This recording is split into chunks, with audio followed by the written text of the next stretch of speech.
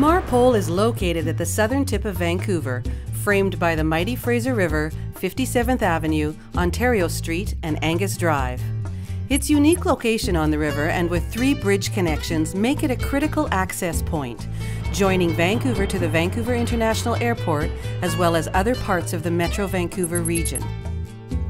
The Marpole area has been occupied for thousands of years by the coastal Salish peoples. Evidence of Musqueam settlements can be found in the remains of the Marpole Midden, which extends from 70th Avenue to the Fraser River. It is commemorated in Marpole Park at 72nd and Cartier with a National Historic plaque.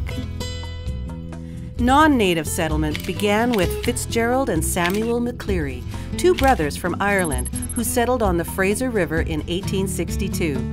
The McCleary farm is the site of the golf course bearing the family name.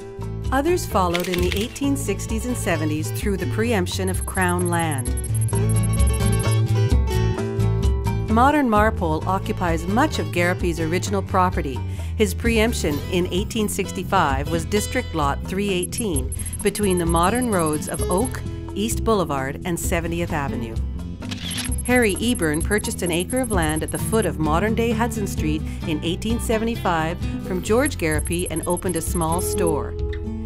10 years later, he opened a post office, and Eburn Post Office gave the area its name.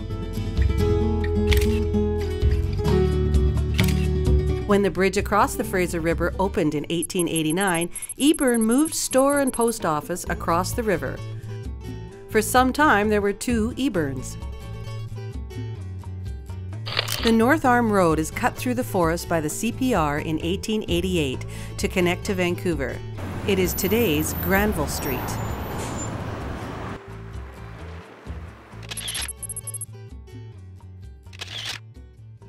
In 1892, the municipality of South Vancouver is incorporated. City Hall is at 41st and Fraser.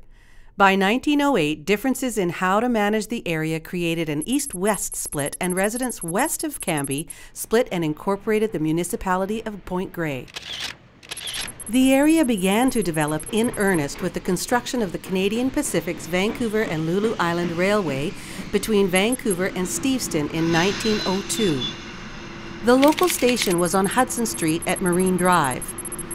The line was opened to New Westminster in 1909, and in 1912 the Oak Street line was extended to Eburn.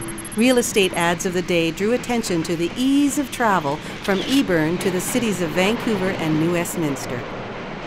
The area's business district was firmly established on Hudson Street and Marine Drive with stores, a movie house, churches, banks, along with expanding industry on the river, including the Eburn Mill and BC Concrete. The Marpole Bridge from Richmond connected at Hudson. Eburn was renamed Marpole after Richard Marpole, the Canadian Pacific Railway's General Superintendent of the Pacific Division in 1916. David Lloyd George School opens in 1921, replacing the Marpole and Eburn High School, which had started as a 1-room school on 70th Avenue.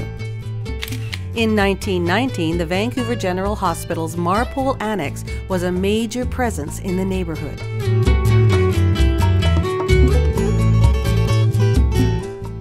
The expanding waterfront has swallowed up both Cowan's Island and Stewart Island. Residential development continued with a variety of subdivisions being promoted by various real estate men. This haphazard development has resulted in the eclectic street grid of the neighborhood. White Spot opens on Granville in 1928 as the White Spot Barbecue and is a popular destination until it burns in the 1980s. The late 1950s saw rezoning of much of the area below 70th Avenue for apartments, replacing many of the original homes. The construction of the Oak Street Bridge kills the business district as traffic now bypasses Marpole. The Arthur Lang Bridge in 1975 completes the destruction of the business district on Hudson with a major intrusion of bridge infrastructure and road reconfiguration. Today, Marpole is home to 24,000 people. With the arrival of the Canada Line, transportation corridors continue to shape Marpole.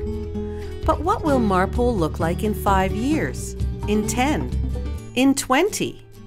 How will transportation and growing development pressures shape the commercial and residential areas of Marpole?